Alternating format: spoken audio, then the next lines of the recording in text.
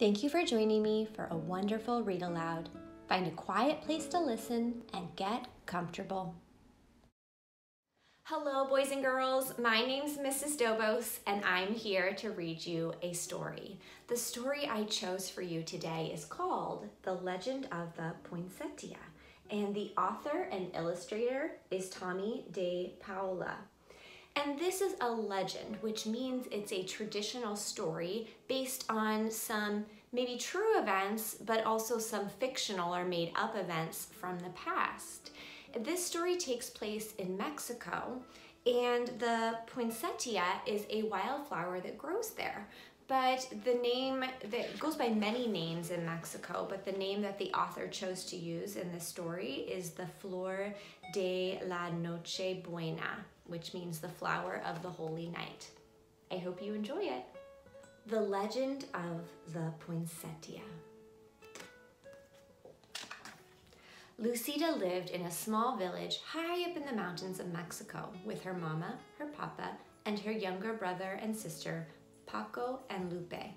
Papa worked in the fields with their burro, Pepito. Every evening, Lucida fed Pepito, gave him fresh water, and filled his stall with clean straw. At home, Lucida helped Mama clean their casita, their little house, and pat out the tortillas for their meals. She took care of Paco and Lupe, and each evening they went to the shrine of the Virgin of Guadalupe near the front gate to see if the fresh candles were needed.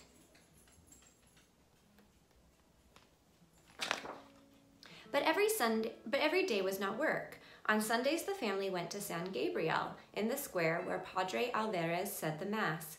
And all through the year, there were fiestas and holy days, which always began with a procession that wound through the village and ended in San Gabriel.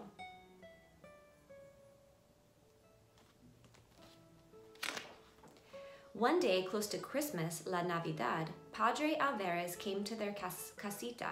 "Ah, Señora Martinez, buenos dias, good day." Padre Alvarez said, "I am here to ask you about the blanket which covers the figure of the baby Jesus in the Christmas procession. We have used the same one for so many years that it is almost worn out. Because your weaving is so fine, I have come to ask if you would make a new one." "Me, Padre," Lucida's mother said. "I would be honored, and Lucida will help me."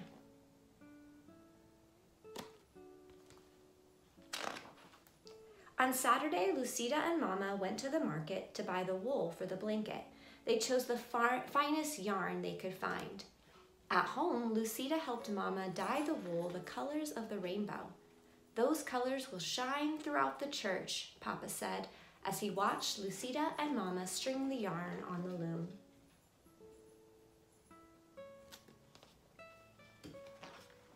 As Christmas drew closer, everyone in the village was busy. All the mamas were making gifts to place at the manger of the baby Jesus in the church. The papas worked together, putting up the manger scene in San Gabriel. Lucida and the other children went to the church for singing practice for the Christmas Eve procession, when everyone would walk to San Gabriel singing and carrying candles. Once inside, Padre Alvarez would lay the figure of the baby Jesus in the manger, and the villagers would go up and place their gifts around it. "Our gift will be the blanket for the baby Jesus," Lucida told her friends. "I'm helping Mama weave it."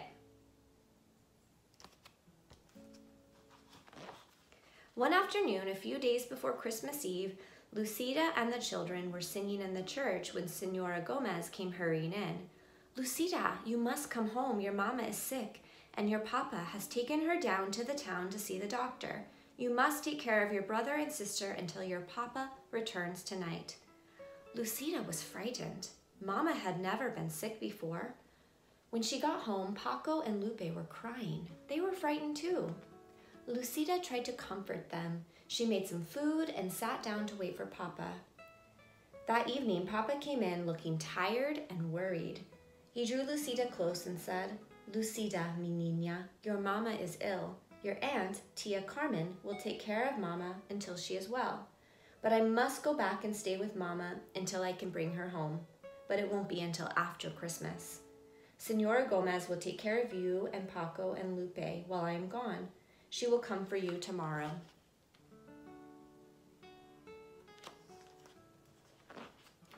The next afternoon, Lucida overheard two women talking.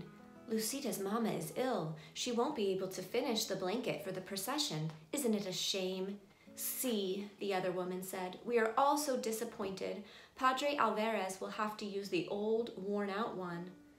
When Lucida went home to feed Pepito and get clothes for Paco, Lupe, and herself, she looked at the unfinished blanket on the loom.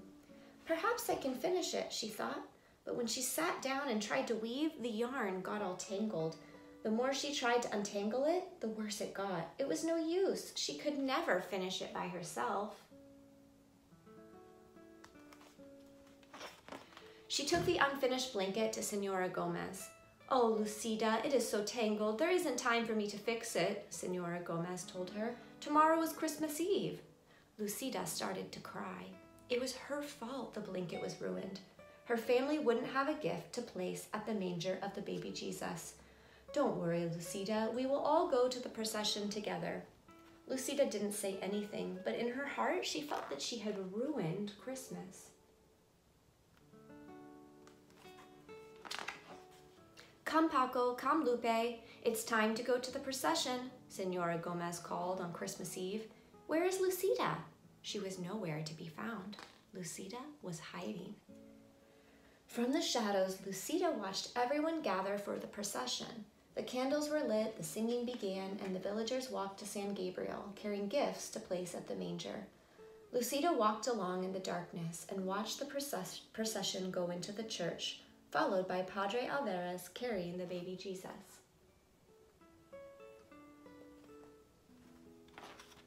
Little girl, are you Lucida? An old woman stood in the shadows nearby. Si, Lucida answered, wondering who she was. I have a message for you. Your mama is going to be fine and your papa will bring her home soon, so you don't have to worry. Go now into the church and celebrate Christmas with the others. Paco and Lupe are waiting for you. I can't, Lucida told her. I don't have a gift for the baby Jesus. Mama and I were weaving a beautiful blanket, but I couldn't finish it. I tried, but I only tangled it all up. Ah, Lucida, any gift is beautiful because it is given, the old woman told her. Whatever you give, the baby Jesus will love because it comes from you. But what can I give now? Lucida said, looking around. A patch of tall green weeds grew in a tangle nearby. Lucida rushed over and picked an armful. Do you think these will be all right? Lucida turned to ask the woman, but she was gone.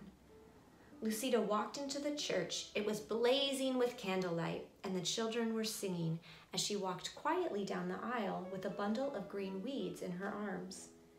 What is Lucida carrying? A woman whispered. Why is she bringing weeds into the church? Another one murmured. Lucida reached the manger scene. She placed the green weeds around the stable. Then she lowered her head and prayed.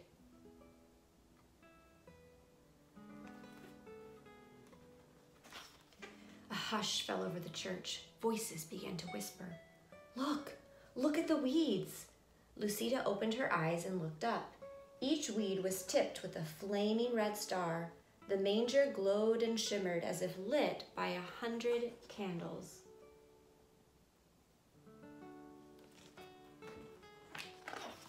When everyone went outside after the Mass, all the clumps of tall green weeds throughout the town were shining with red stars.